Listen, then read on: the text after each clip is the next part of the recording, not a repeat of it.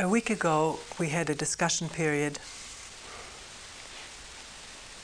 at the Alliance Street House.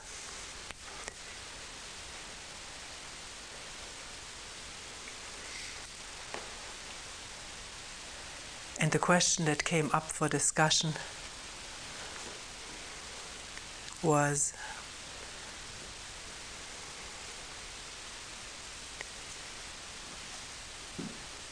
I've been wrestling with this question of what is my responsibility toward other people and what is my responsibility toward myself.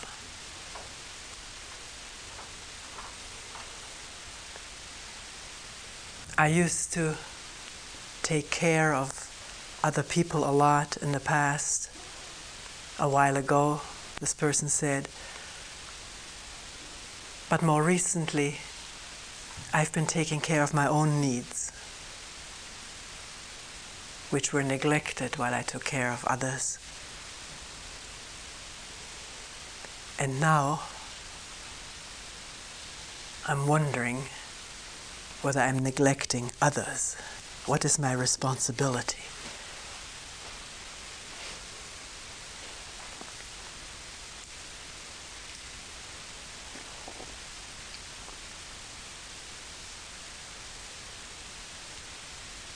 This question comes up all the time. Wherever we get together to bring up problems that bother us.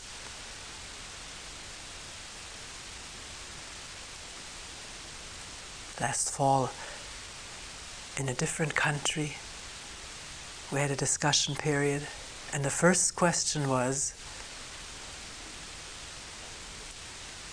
I'm living very well, things are going well for me, but there's this gnawing guilt about not doing anything for others or enough for others.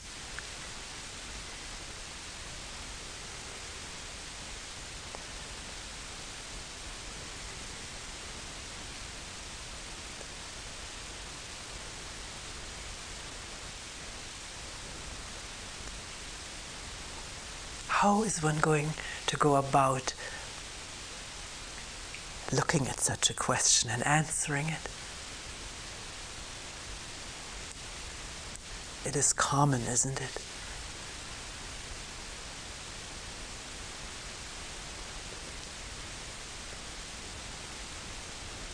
Do we have to ask at the very outset, what am I and who are the others?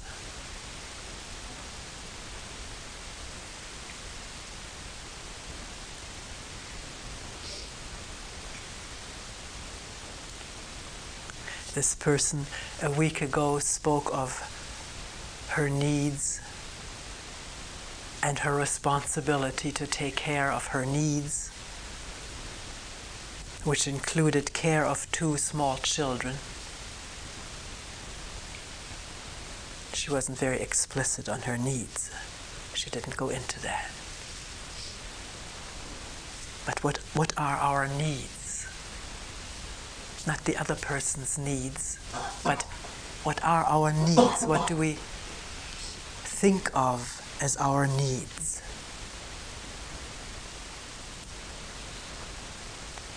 This talk is not prepared. We're looking at this, we're starting to look at this together. What are my needs?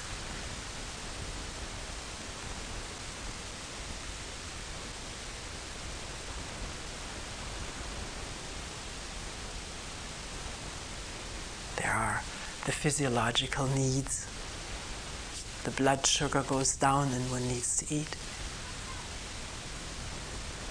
It gets cold outside and one needs to keep warm.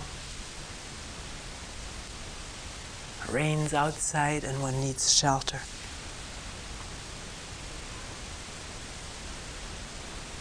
And so forth. These needs we all share. There's no difference between these physiological needs of mine and yours, is there? You may live in a hot climate and don't have the need for warmth. You may have the need to keep cool. But there are physiological needs for all of us. We are constituted very, very similarly.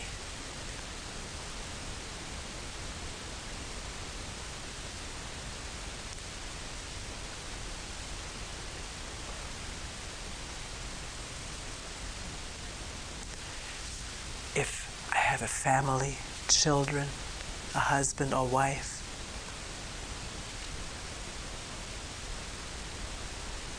is there a need to take care of each other?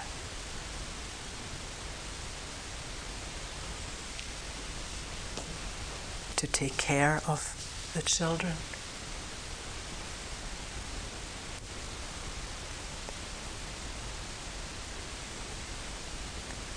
There may be differences of opinion and feeling on this.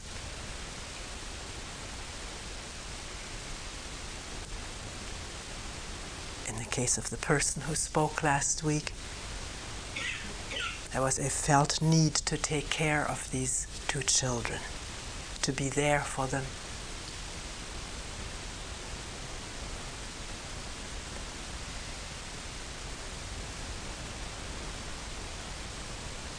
Maybe take them to school, to nursery school, or keep them at home, feed them, be with them.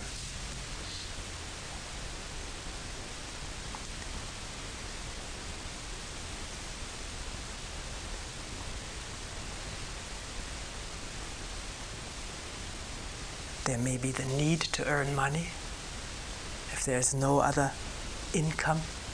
In this case, I think it was a single mother. She may have to go and work in order to make money to pay for the rent, for the heat, for the clothes, for the food.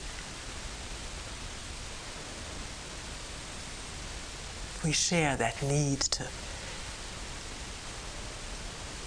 make some money, unless we have money that we have inherited.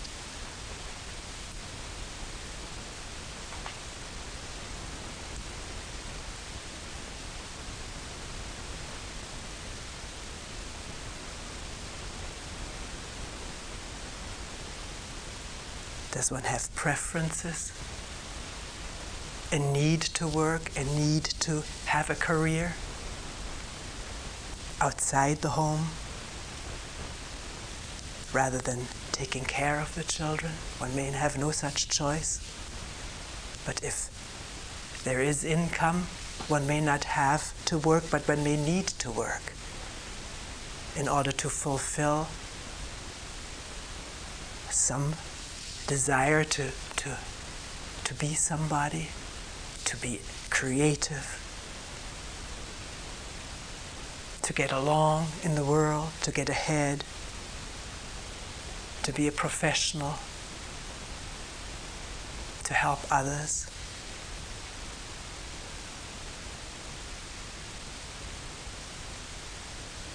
Who are the others?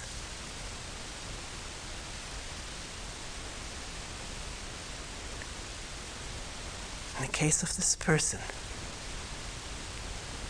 even though she had changed her habits from taking care of other people to being with her own needs, as she expressed it, yet there was this need to be responsible for others.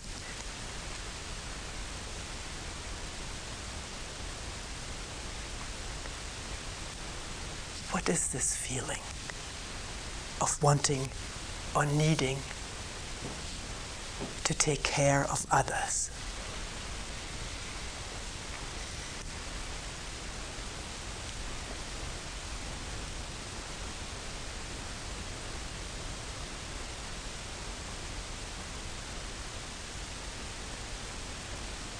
One has to look at one's own situation, not just talk from theory or principle or idea, but look when there is this guilt or gnawing feeling that one should take care or be responsible for others?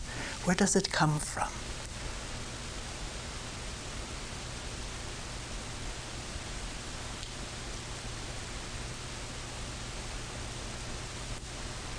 Is one truly, directly in touch with others? Does one understand other people's needs, other people's situation?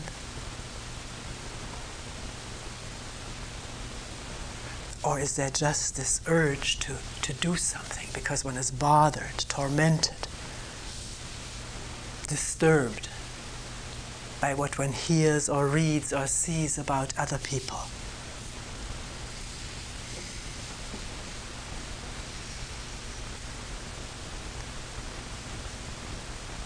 What can we do for others?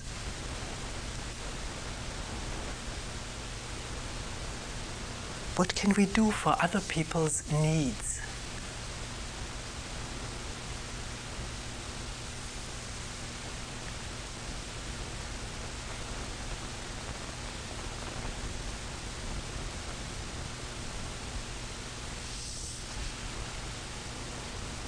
Do we understand each other profoundly? Do we understand our own needs? Where they come from? The depth of them? Wanting to feel fulfilled, not wanting to feel guilt, not wanting to feel the pain that surrounds one, and therefore wanting to do something to be done with it, be rid of it. Does one understand one's own pain? The pain of the lack of fulfillment?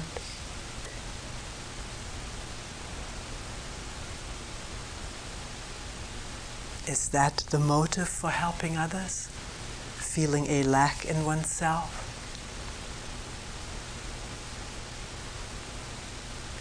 And wanting to help others to get away from that ache?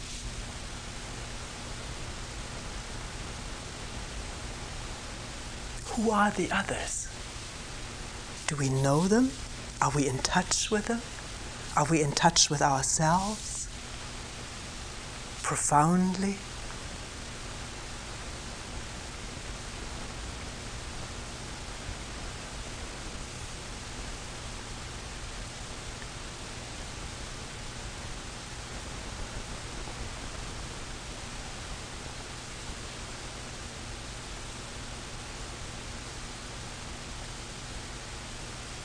Just recently a letter came to us.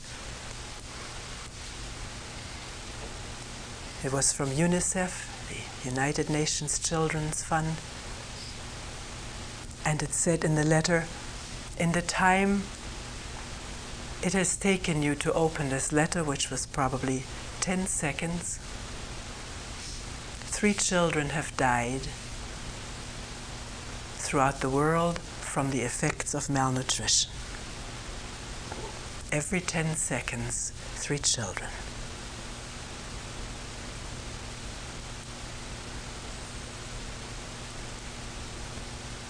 That was jarring. And the plea for money, one wanted to take out one's checkbook immediately and write, give some money.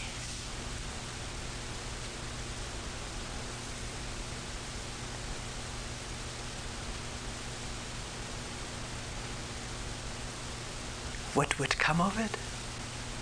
Of giving this money, one doesn't know. Will it ever reach a child? Will that child not die of the effects of malnutrition? One doesn't know. Because there's so many factors involved in helping, in getting aid to where it is needed. Before it gets there, it trickles away.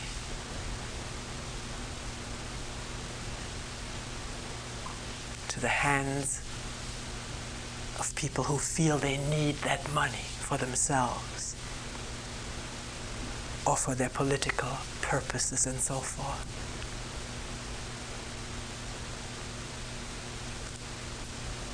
And also very recently I read an article in a paper which said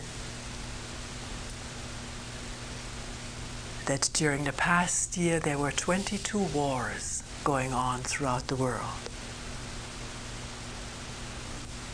22 wars. And every second, it said in that article, mankind throughout the world spends almost $2 million on armaments everywhere. Armaments to kill.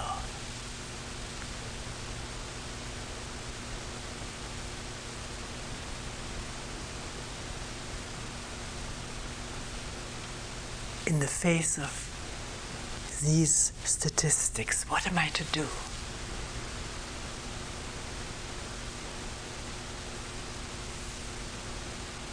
These are not just statistics, these are facts.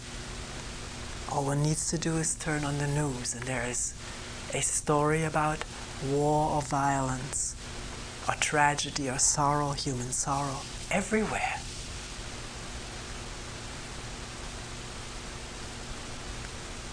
At home and abroad and at home.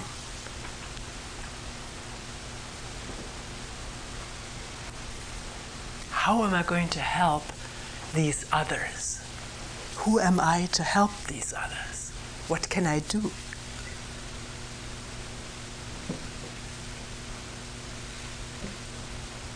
How am I living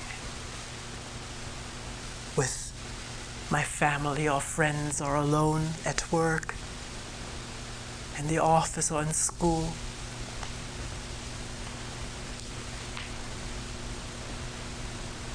In the hospital or wherever one may be, in the laboratory? How am I living from moment to moment? Me, who feels this tremendous pressure and guilt and need to be responsible for others, to help others. How am I living? How am I relating to my children, my husband or friend or boss or the people who work with me?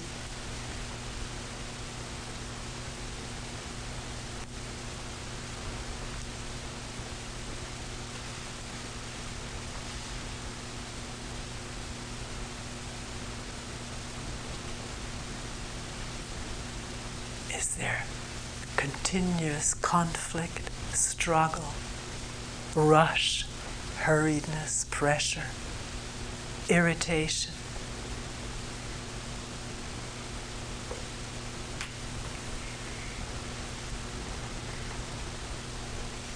A desire to have one's own way, feeling victimized if one doesn't, anger welling up if things don't go well.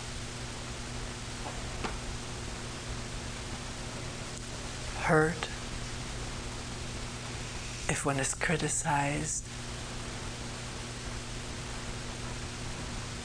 How are we living each moment?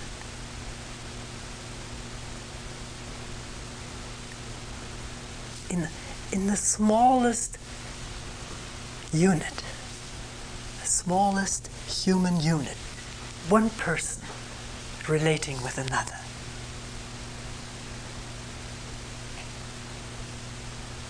What is our relationship right now?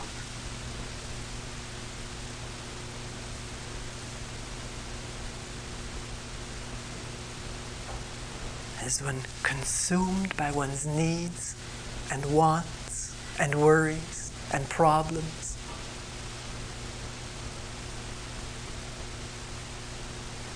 And then wanting out,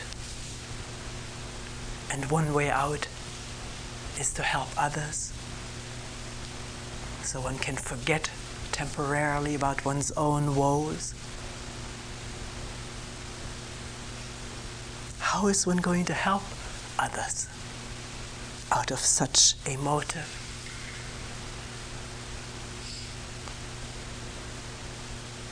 How can one be of help if the heart is heavy and closed?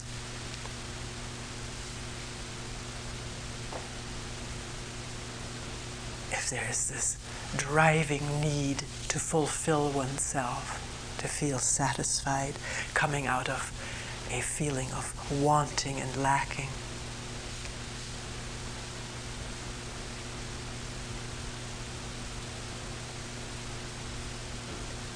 I'm wondering whether there is any difference between your need and my need.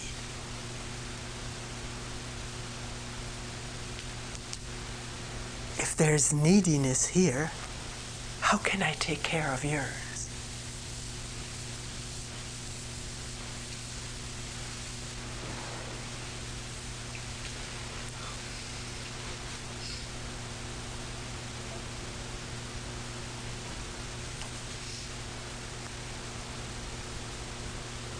Can I be in touch with what's going on in myself? In all openness? Not trying to get away from it into someone else's problems?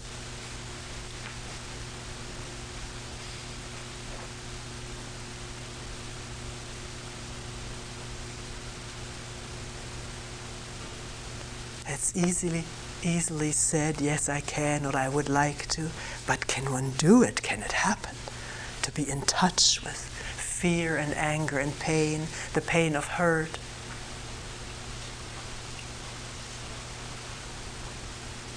Pain of insecurity.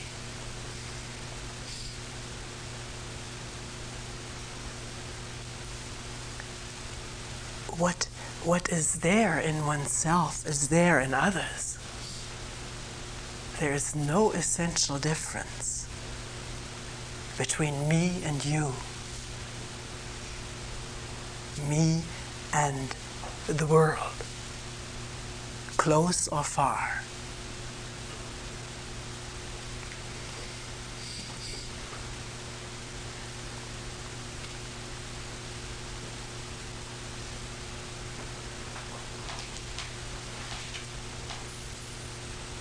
You and I, he, her, them and us, we're all afraid.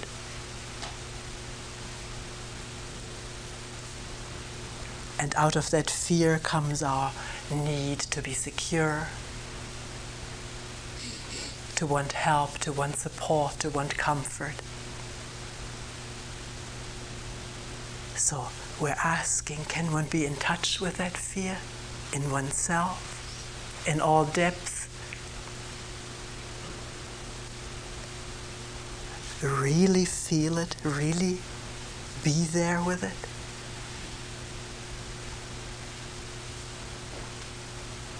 And in that be with fear in all human beings. Because it's not different in you, him or her, than in myself.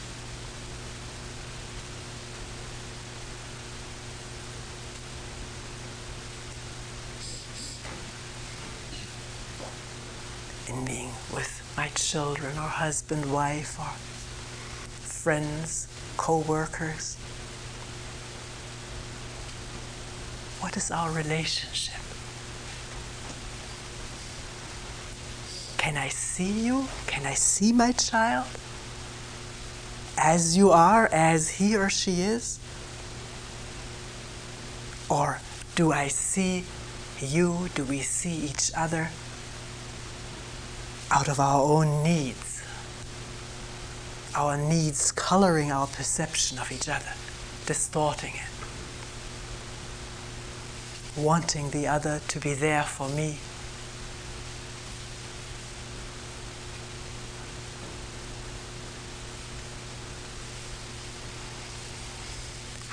Is it possible to see each other without bringing one's own needs in?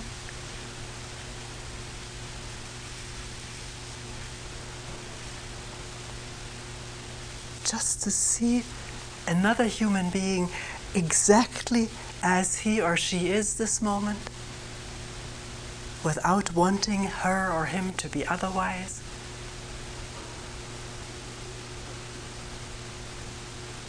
That's so easily said and so often heard, but is it possible?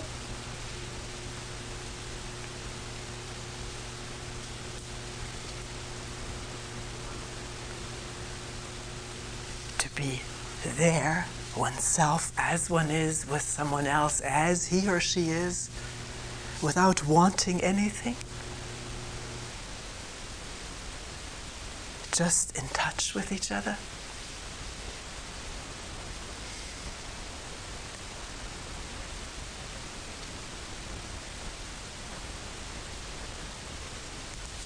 If that's possible, that is love.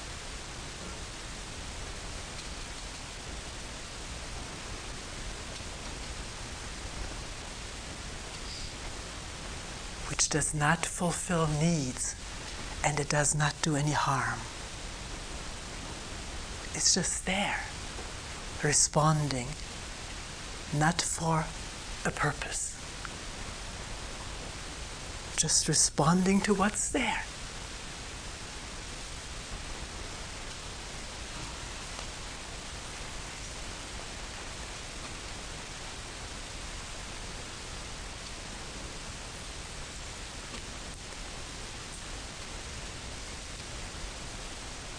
Which means being there completely.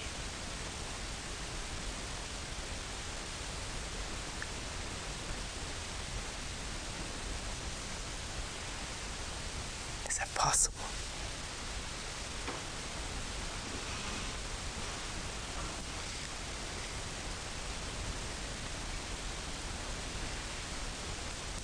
I think with regard to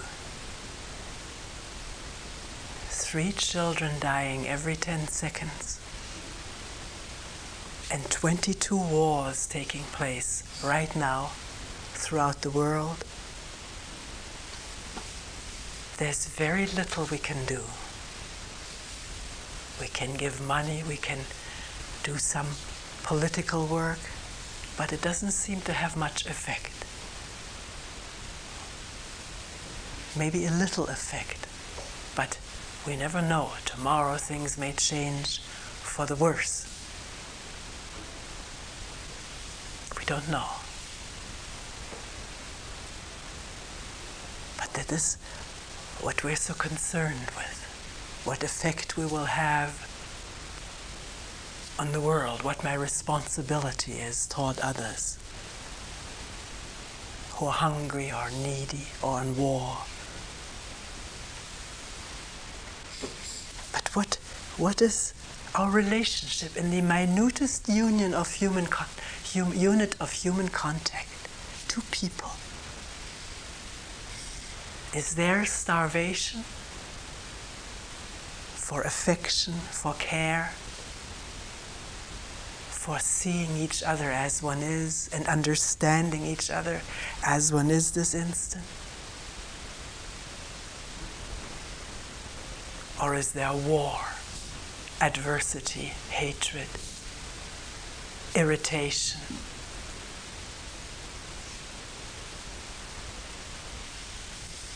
Do we see that all the world's problems take place in the smallest unit, the smallest encounter of human beings, you and me?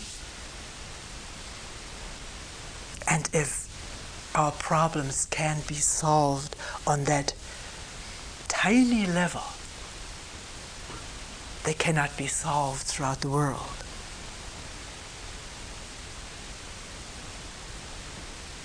If there cannot be love and affection and understanding and caring and looking and touching what is there in us, between us, how can it be there on any larger level? Do you understand this question?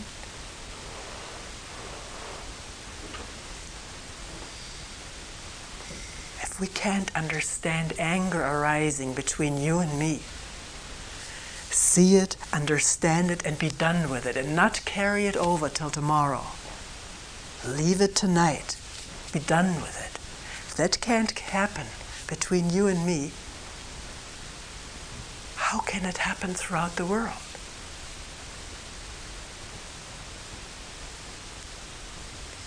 If you and I can't put our defenses down, which means see our defensiveness, which arises instantly the moment somebody attacks us or berates us or puts us down.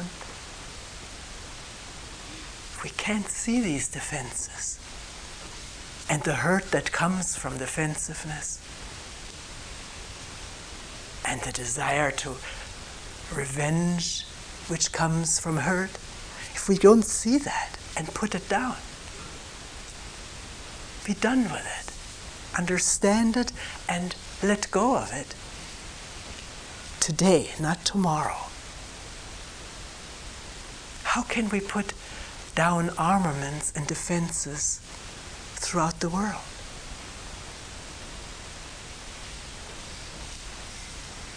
It's the same thing.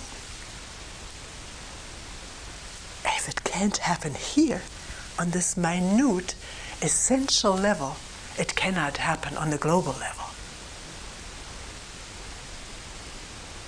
But if it happens here, that anger, hurt, the urge to revenge is seen and understood and allowed to drop, then it has already happened on the global level. Because we're not separate from each other. Anger is anger, and revenge is revenge. And understanding is understanding. Universally.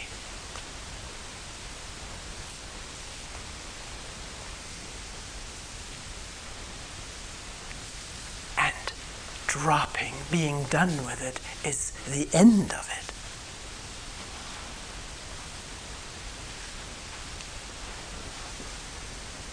There's no need to carry over any memory of anger or hurt. And then there will be no revenge. Then we can meet each other anew, afresh, the next day. Maybe the next moment. It's not impossible.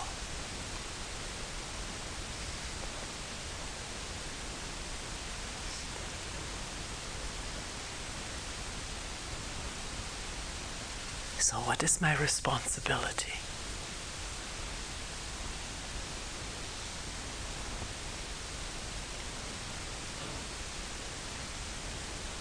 That already sounds so divisive and separative, doesn't it? My responsibility.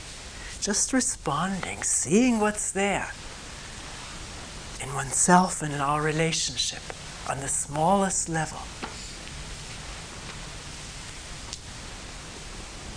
Can there be clarity, responding out of clarity? Which means seeing what is so, first of all in myself, not in others. It's much simpler to see something in oneself and not see it in oneself. The same thing.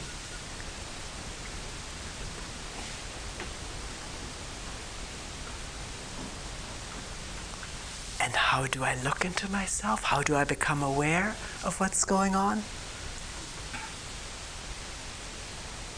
Just be aware.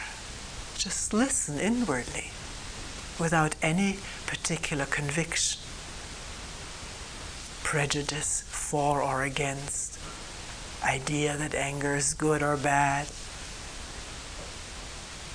Just listen openly, as for the first time, to what's happening from moment to moment in our relationship,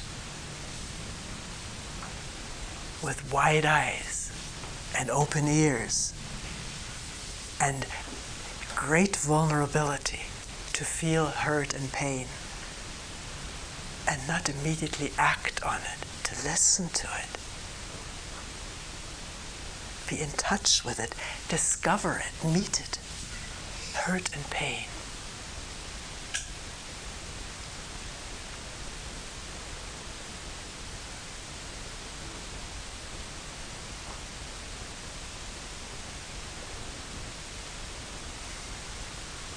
Are we willing to do that?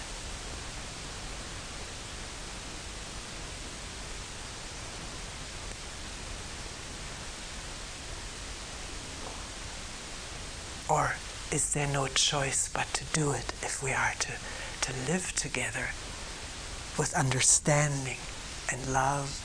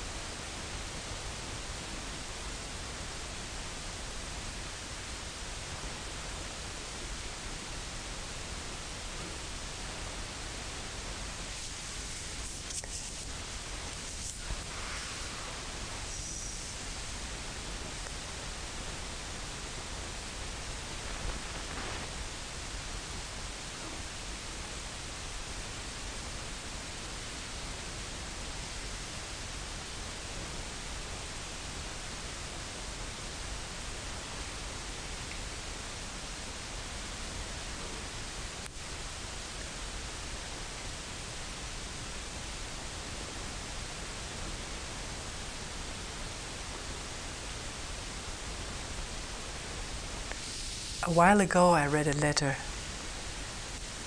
from a man who used to come quite regularly for retreat.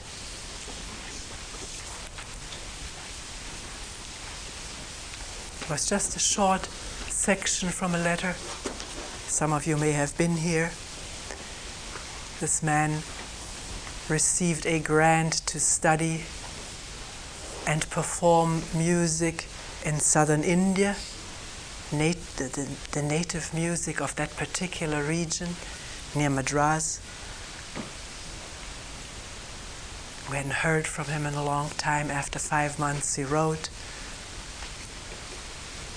and said he arrived in the midst of unbelievable heat, which affected the body activity noticeably. And he kept watching his tremendous urge to do something, to be busy with something. There was time and space and the heat of the day and night to watch that drive to do something. Just watch it, just be with it, become familiar with it, without immediately acting upon it. Just be familiar with this whole conditioning which drives us day in and day out, night in and night out. To do things, to be things, to become things, to accomplish things. Just to do for the sake of being busy. This hecticness of our life. There in this hot spot of southern India, there was opportunity to watch it.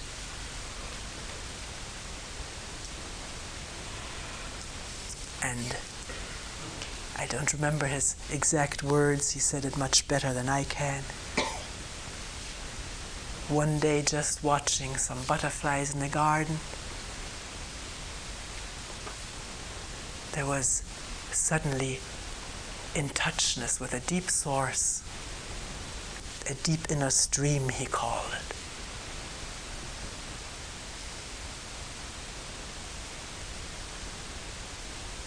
Which refreshes the heart, he wrote. It refreshes the heart.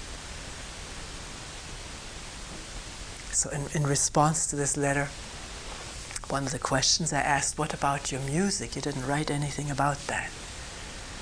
And here's the response.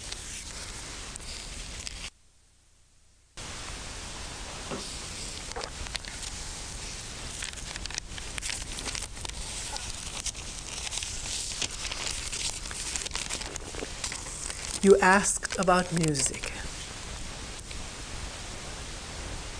Over the last couple of years, there have been some deep changes in the way this personality organizes itself.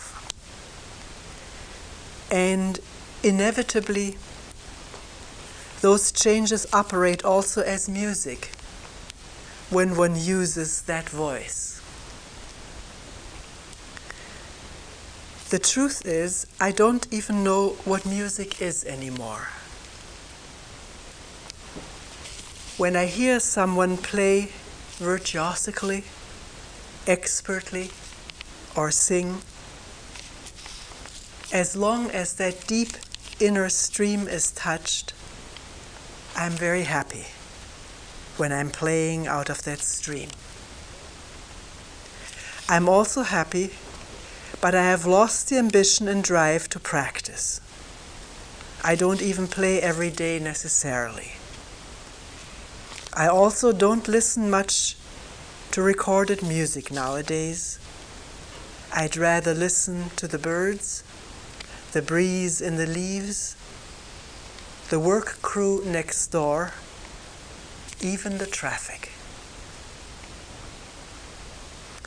On the other hand, there are very busy times, particularly here in Madras. I have 5 concerts in the next 2 weeks, and it being the musical festival season here this month, I attend 2 concerts a day sometimes and videotape some of them. But this is very clearly the result of work done before, the logical outcome of previous efforts, and if it dries up, well, it dries up. I just don't feel that old significance attached to it, though when I play there's nothing lackadaisical about it, or is there?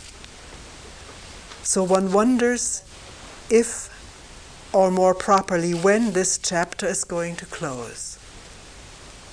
And as the real questioning underneath opens up, the specific question, like all specific questions, is drawn into that wordlessness.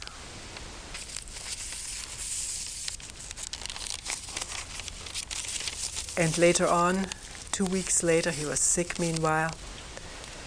Some of the concerts this month went very nicely.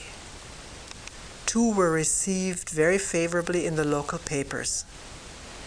People here are just thrilled that someone from so far away should take such a serious interest in their culture.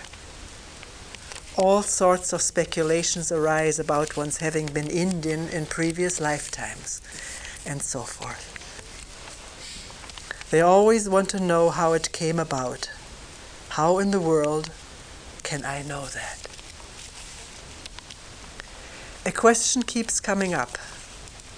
What is the nature of my responsibility to these people?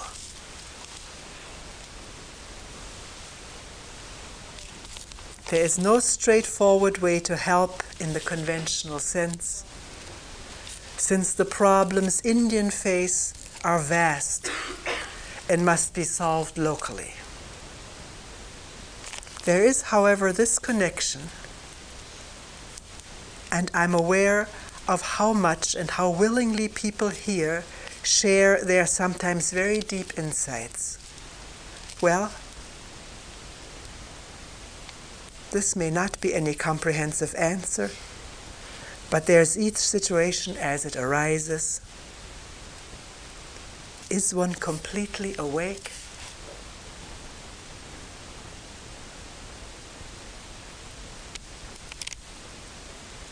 There's each situation as it arises. Is one completely awake? It's putting it in the briefest possible terms. Each moment as it arises, is one completely awake?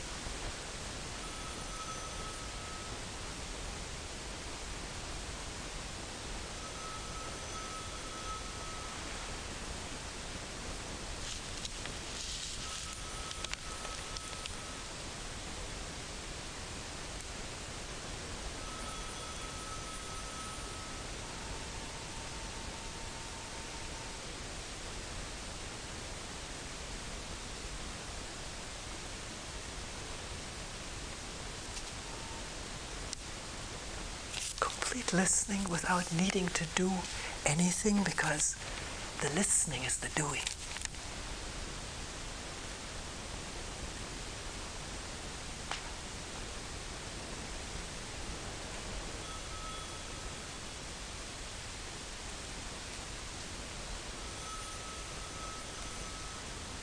Telephone triggers things, doesn't it?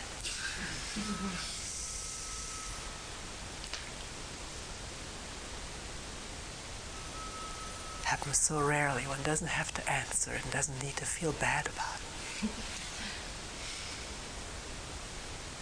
And yet the body is aroused somehow, isn't it? Something is triggered, but one can watch it. One doesn't have to act upon it. Just see it.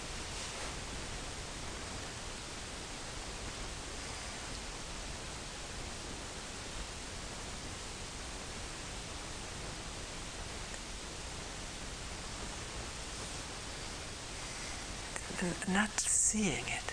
There's no one there. It's just what's there. Without standing outside of it. It's just what's there.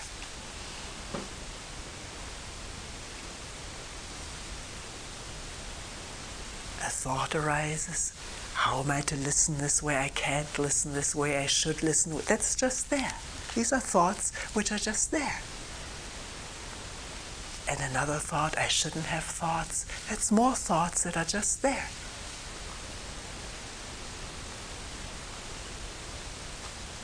I can do it or I can't do it. That's more thoughts which are there. Like a running stream.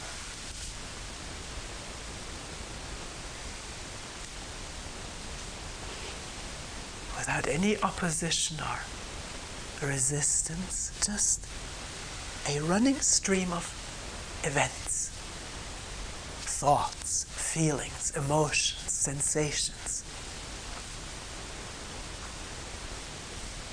Is one awake? Is there just listening?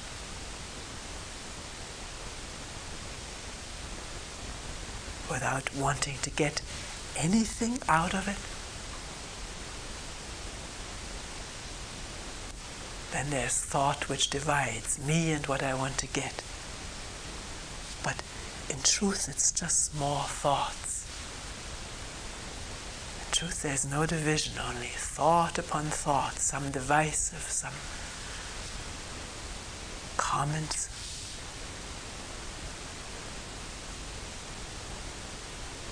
Is that clear? It's very simple.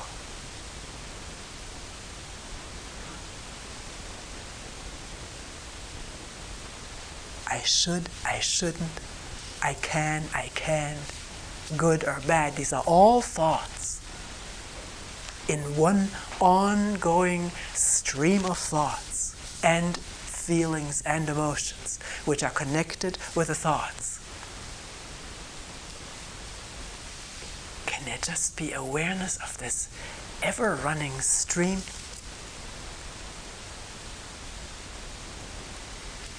Without opposition or resistance or acceptance.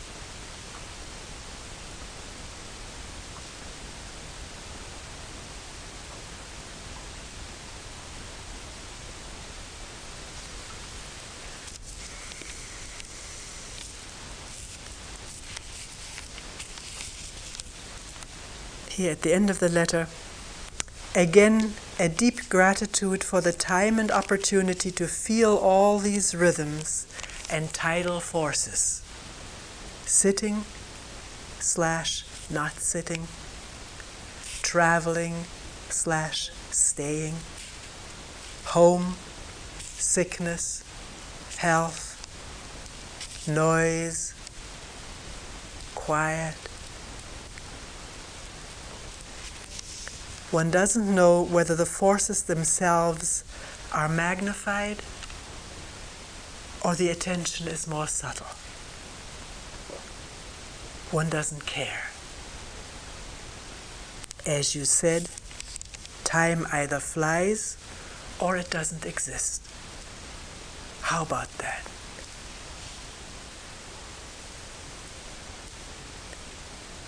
Please give my regards to friends there.